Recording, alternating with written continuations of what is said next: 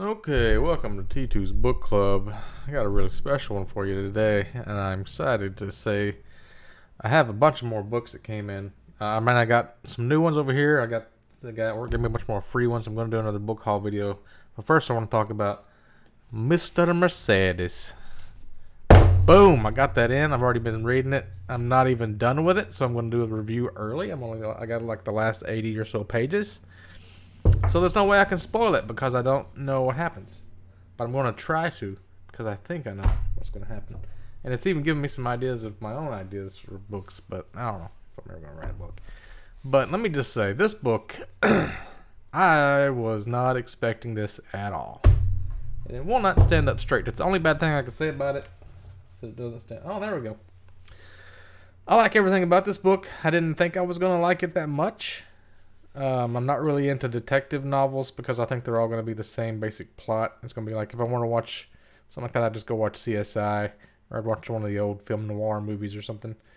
But this was not at all what I expected it to be. Let me just give you the basic premise of it. It starts out, a bunch of people are waiting to get to this job fair early in the morning. They're all like trying to get there early. So it's kind of like when a new game comes out at Best Buy and there's a huge line. And this guy pulls up in a Mercedes, and he runs everybody over, and he kills like 16 people. One's a mother and her baby. So this cop, he apparently went on TV and announced, I'm going to catch this guy. And then he never could, so a couple years later he retires. And then it's basically about how bad this cop's life is. He watches a lot of like Dr. Phil and Jerry Springer, and he's thinking about killing himself. So it starts out, the cop is like at his low. And then it switches to the killer's perspective, which is why it's not really a mystery because you know what happened. You're seeing the killer's perspective and the detective's perspective at the same time. So the killer's at this high and the detective's at this low because he's proud of killing these 16 people and getting away with it. And then he also, the woman he stole the Mercedes from, he talked her into killing herself. So he's like starting to kill individuals instead of just being a thrill killer. He's like a hacker, and he works in this electronics store, and he hacks computers, he hacks like traffic lights, he hacked like stole her pass key for her car, that's how he stole her car. So he's at a high, detective's at a low. Throughout the book, him pissing off this detective, he'll send him like a letter. And then also I'm going to review the TV show at the same time, which is something I've never done. I'm going to review the book and the TV show because I wanted to read this book because I saw that there was a TV show. I'm like, oh, a Stephen King TV show. I better read the book first. So I've been waiting on this fucking thing to come in so I could read the TV series. So I'm actually like racing the book and the TV show to like I'll read the book and then I'll watch some shows until it gets almost to where I'm at with the book and I'll read the book some more and then I'll watch some more shows. But like last weekend was all about Hellier and this weekend's all about Mr. Mercedes. So I'm just marathoning that. And I got Path of Exile patch coming out here in like an hour. I gotta get my oil changed before I can play it. So I'm having a good weekend. If you guys should too, read this fucking book. It's amazing. So he sends this cop these letters, and then the TV show he sends him videos, which is different. And there's also some more stuff they added, like his neighbor kids. They had like a tennis ball he put this smiley face on. Let me show you the front of this book also. This is a really good cover, and it's a good size. I like when paperbacks aren't like this size. They're like this size. They're big. It feels better for some reason. And I feel like this is what people would call a pulp fiction for some reason. I don't know. See, when Quentin Tarantino's movie came out, it changed. Nobody says pulp fiction anymore. What's the definition of pulp fiction? It is dealing with lurid or sensational subjects printed on rough, low-quality paper manufactured from wood pulp. So that's what it used to mean before the movie came out. That's what I was talking about before. Like, when something happens like that, you can't Google it anymore. Like when Pink became a singer and you can't Google color pink. So, the cover, it's blood raining down on a blue umbrella with a yellow smiley face sticker for the period of Mr. Mercedes. And that's the killer's call sign. The blue umbrella is this... Oh, here's one thing I'll ding the book for. He has this chat room that he talks to the killer on called Under Debbie's Blue Umbrella. It's like a European website that's kind of like Instagram. Is it Instagram? The one that deletes everything as soon as you post it so nobody can have any record of it. It works like that. And that's not really a good name for a website. I mean, they would probably call it Ubu or something today. They've abbreviated it, put an R at the end. Like, who the fuck is Debbie? You don't have a chat room after a single person if a bunch of people are going to be using it. I guess it was supposed to be like two people meeting under an umbrella in silence, and then they talk, and then nobody knows about it again. So you got the killer's blood, where he kills people, and you got the umbrella, and you got the icon. Pretty good. I like the way it feels. And I like that it's well worn by the time I got it. I feel like I'm probably the fourth person to read this copy. But you can read it fast. If you're a person that doesn't like reading books, this is one of those I would recommend. Like Ender's Game, I would also recommend like that, or Live Free or Die. This is going up there with my favorite books. Like those, and Broken Universe is one of my favorites. Ready Player One. This is up there with the greats, in my opinion.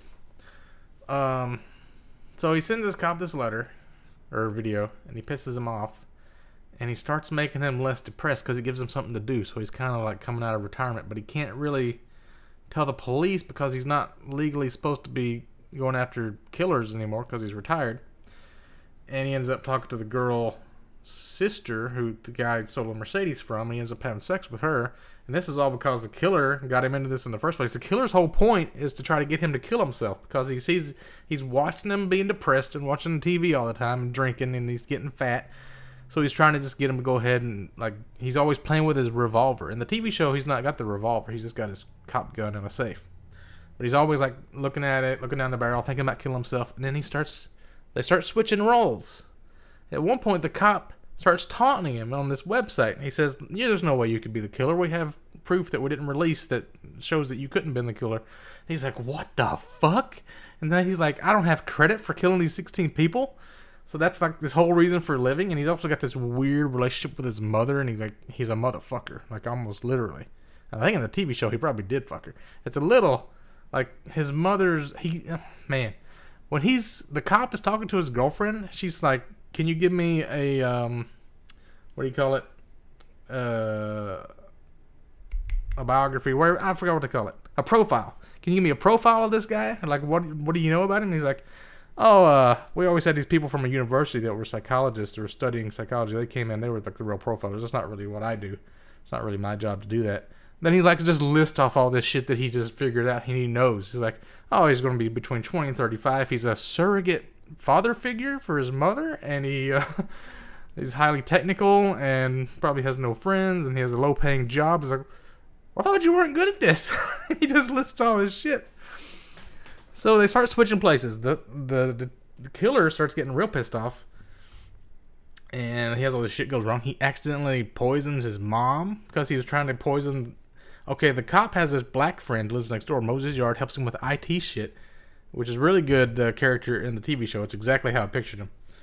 And he has this dog, an Irish setter, whatever.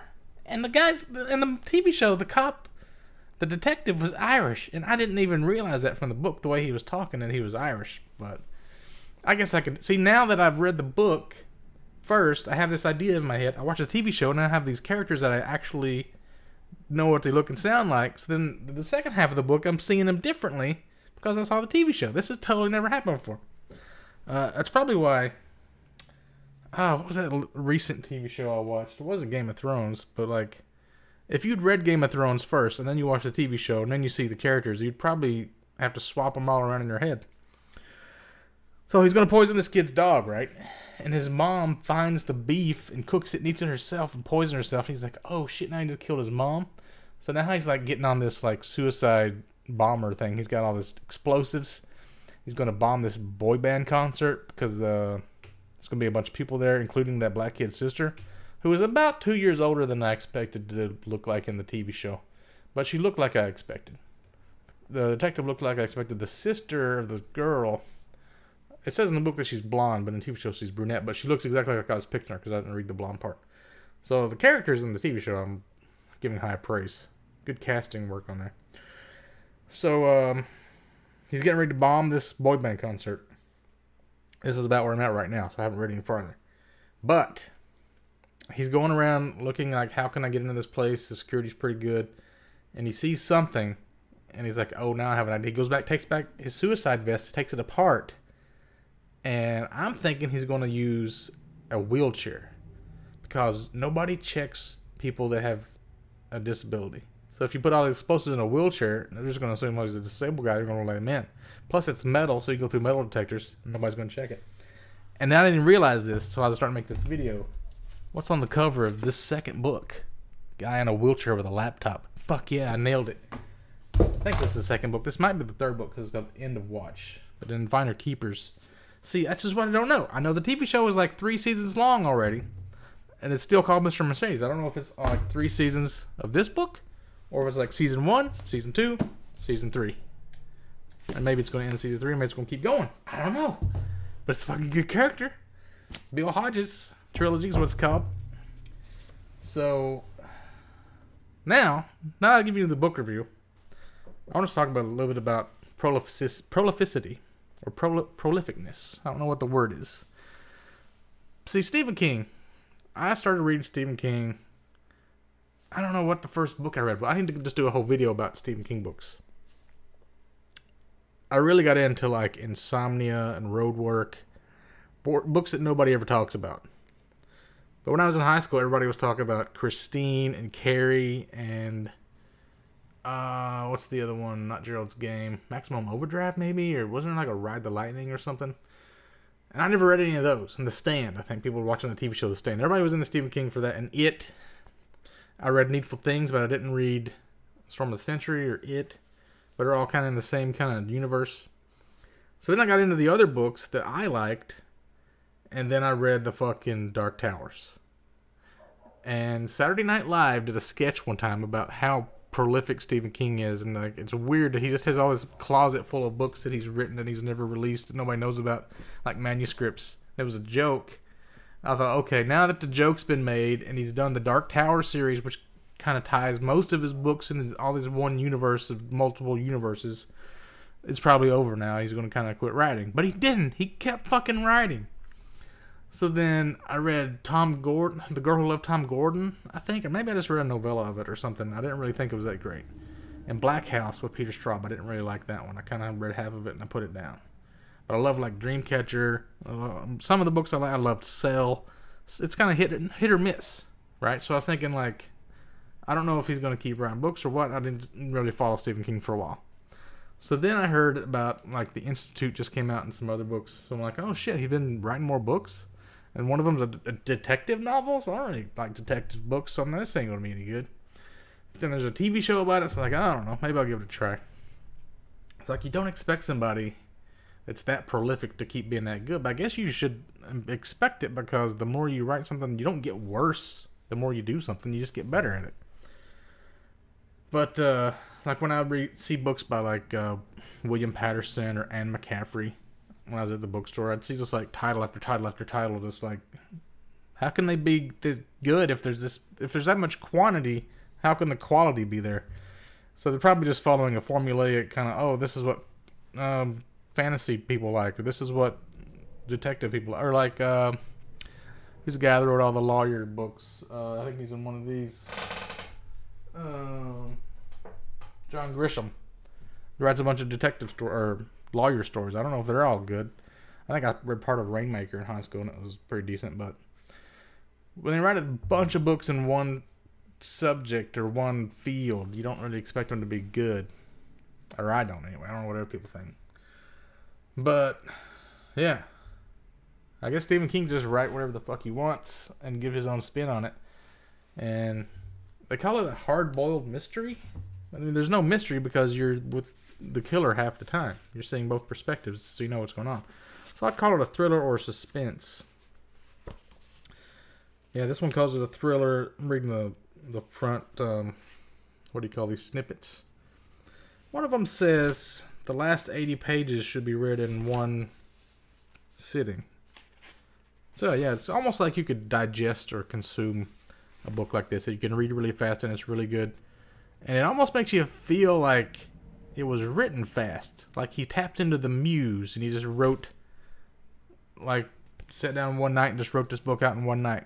Oh, it's not written badly. It's written very well. But it feels like he just tapped into the essence of the universe that spits out, like, ideas and shit. Like musicians. Like, have anybody seen that movie Yesterday? Based on the guy who... he didn't time travel. Like, this is... what was that thing called? The Millennium Bug, the Y2K bug. It happens and everybody's power goes off for 12 seconds, and when he comes back on, he realizes that nobody knows what the Beatles are, and also like nobody's ever heard of Coca-Cola and a few other weird things. It's a pretty good movie, but it's like pretty basic concept. So he's like playing this song yesterday for his friends. They're like, oh, that's the most beautiful song I've ever heard. It's like, oh yeah, fucking Beatles wrote it. They're like, who the fuck are the Beatles? He's like, what? So he looks up on the internet. Nobody's heard of the Beatles. So he like has to remember like Penny Lane and Eleanor Rigby and all the weird British ones that he can't think of. So he's writing all these Beatles songs and like acting like he wrote them and producing them all, and like he's the most famous musician in the world. And it's like he's more prolific than you would believe, because it doesn't really, like the Simpsons are kind of like that with predicting the future. Like, are they time traveling, and do they know what's going on, or how the people don't believe you when you're that prolific and that good. Which in that case was true, because he was like a time traveler or whatever. So that's kind of what I'm talking about on this book. I've been waiting to make this video. I'm really hyped about if the other two books are as good as this one. Holy shit. It's going to be great. I'm trying to think if there's anything I forgot to mention. There's stuff in the TV show that is not really in the book. And they didn't really, like the black guy didn't really have his jive kind of slave accent he's joking around with the detective with in the book. I mean, some of that stuff, it's not really a big deal. But they added something in the TV show that was like, there's this whole thing with this a white power guy that's going to the store where the killer works, and he kills him with his device called Thing 2 that he can like open doors and turn off.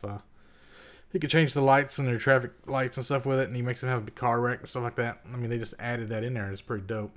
There was another scene of something that they added in. All the scene with the kids playing hockey outside. He was outside in the backyard and catches one of the kids climbing his fence, and he pulls a gun on him.